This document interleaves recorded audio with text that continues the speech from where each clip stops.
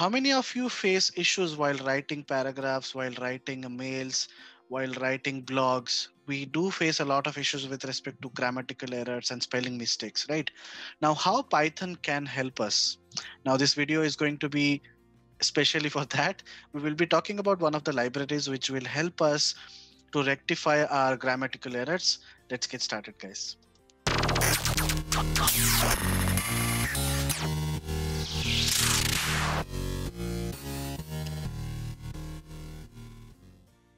Hey everyone, I'm back. This is Satyajit Pattnaik and welcome to my channel. Today's video is going to be on GingerIt. So it's going to be one of the libraries, libraries which is basically prepared for correcting spelling and grammatical mistakes based on the context of complete sentences. Now, most of you might not aware of it, might not be aware of it. GingerIt or GingerIt is basically a product of Ginger software. Now, Ginger software is very similar to Grammarly. Not pretty sure what are the functionalities it provides, but it also provides a free extension of Google Chrome as well. So if you want to install it on Chrome, if you want to write something on the go, you can easily sort down your spelling mistakes and all those things. But in case you want to make help of a Pythonic code or a Pythonic approach where you want to solve the grammatical errors, then probably you can use the Python library which is present, GingerIt. Okay. Now, how it works, I have already created a very small Flask web application kind of thing, which will accept a sentence or a paragraph, and it will rectify the mistakes and give you the output. Okay. Now, before that, let's try to understand about GingerIt. Now, to install GingerIt, obviously, you will have to do a pip install GingerIt. Pip install GingerIt. Okay, once your installation is done, I have already installed it. So once your installation is done, you can probably export it like this from gingerit.gingerit import gingerit. Okay, and let's say I have provided my text as I love you. I have already run this code, but probably I will run it again. So if I just run it, you can see that this is my text. My input text is ILVYU. Now, obviously, I mean I love you, but my text has a lot of mistakes, right? So you can see the result. The result shows me the correct result. It shows me I love you. In case you want to print something else, I am going to the market. Okay, let's try to run this and see if it is able to correct it or not. You can see it has successfully rectified the mistake. I am going to the market. Now, this is how GingerIt works. If you want to know more about it, you can probably go inside the library, their base code, and probably have a look at it, how it works. Okay, so I will just move ahead to the web application part. So in the web application part, now, because we already know that all my videos are end-to-end, like in case you are building something, some fun project or something, so it should be end-to-end. It shouldn't be a standalone code. That is the reason why I usually convert my codes to Flask APIs or Django APIs or probably using Streamlit functions and all those things. So I have simply called my Flask. I hope everybody is aware about Flask. In case you are not aware of Flask, how Flask works, you can go through my channel. There are some deployment related playlists in my channel. You will definitely learn a lot about Flask in those videos. It's a dedicated 30 to 40 minutes of video, which will be like you can easily understand that. Okay, let's get started. So I have imported the libraries. I have initiated my Flask here, _name _. This is how a Flask application is initiated. Then I have created a route function, as we already know that we create route functions so that we can redirect our application.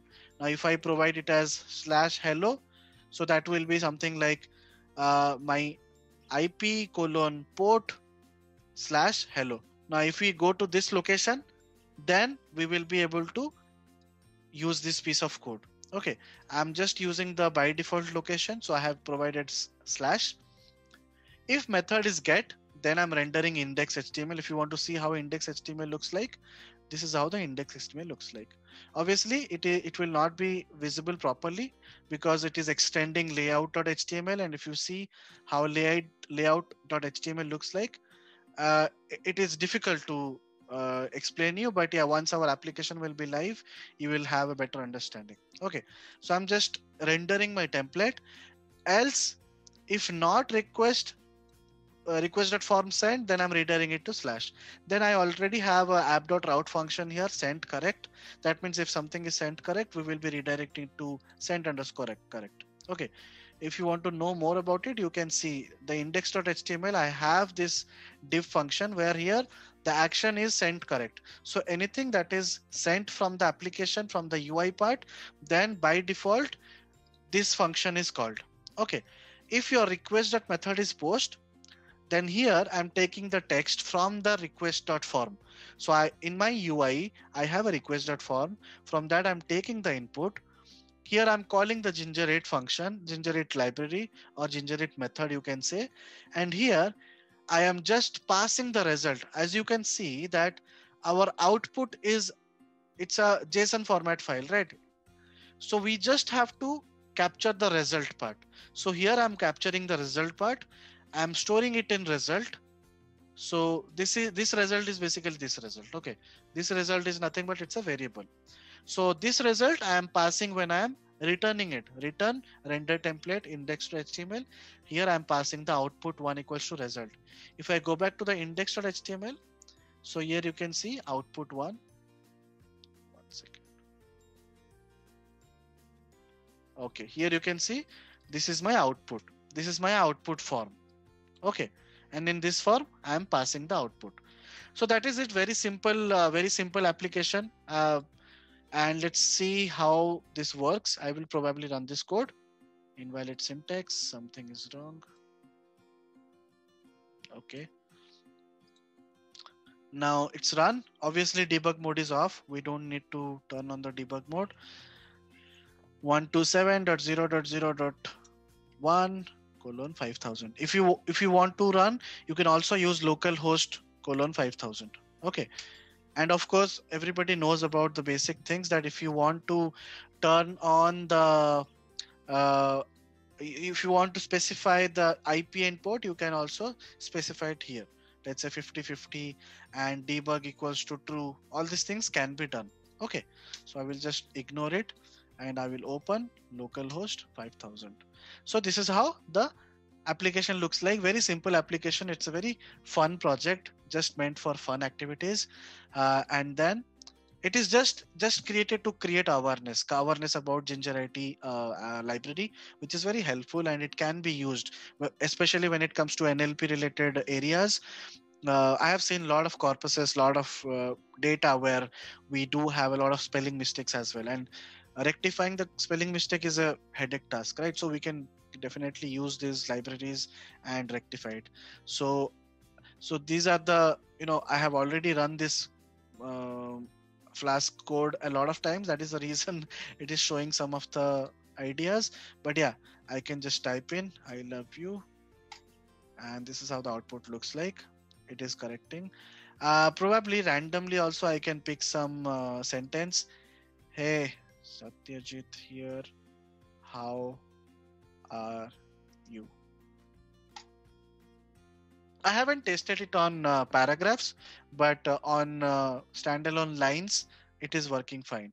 But we can do something like this. I'm do good. No, let's say I am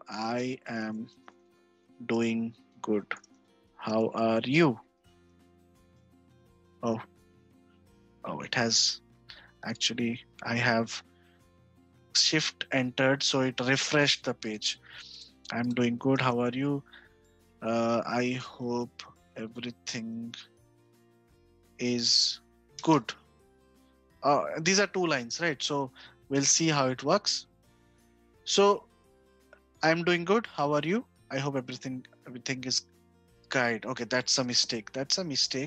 Obviously, there would be some here and there as well. It cannot be 100% correct, right? So, but you can see that basically most of the things it's working fine. I know little English. Spelling mistakes works like amazingly good. Correction.